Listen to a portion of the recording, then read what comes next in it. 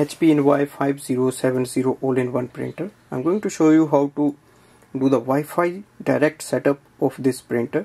Now the first thing is to switch on the printer and go on the touch display panel. Here we see the Wi-Fi direct icon, which is the second icon at the bottom row. So click on that and it will display the Wi-Fi direct details here.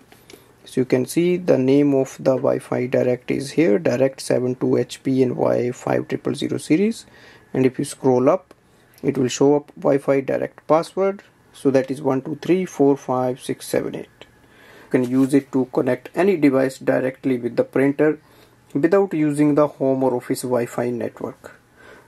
Now click OK and go to the home button. Now go to your iPhone or Android phone and open the Wi-Fi. The Wi-Fi, look for the printer's name here, that is Direct 72 HP Envoy, and click on that. Enter the password as it was displayed on the screen and click on the join button. Wait for the printer to join the network. Wait for the iPhone to join the printer's network. Once it is done, we go and open the HP Smart app, and you can download the app from the App Store. Here we have to add the printer, so you will see there is a plus button on the top right corner of the screen. So click on that. On the next screen you will see Direct 72 HP Envoy 5000 series. So printer should be available here.